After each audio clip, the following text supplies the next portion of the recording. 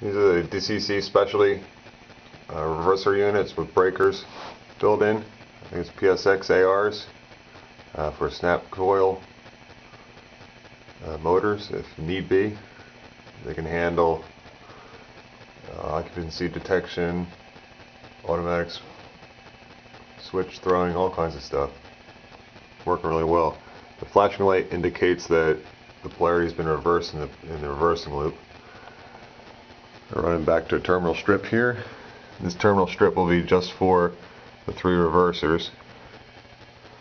This is the main terminal strip from the power cab out to the different districts and the reversers. And it feeds over to this one here. This one will eventually be for a turntable, which you can kind of see up there.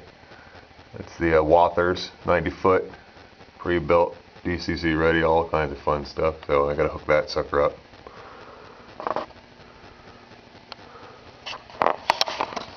DCC one wire, I don't know, I got a whole pile full of wires under here for DCC. 2 wires and go? I don't think so.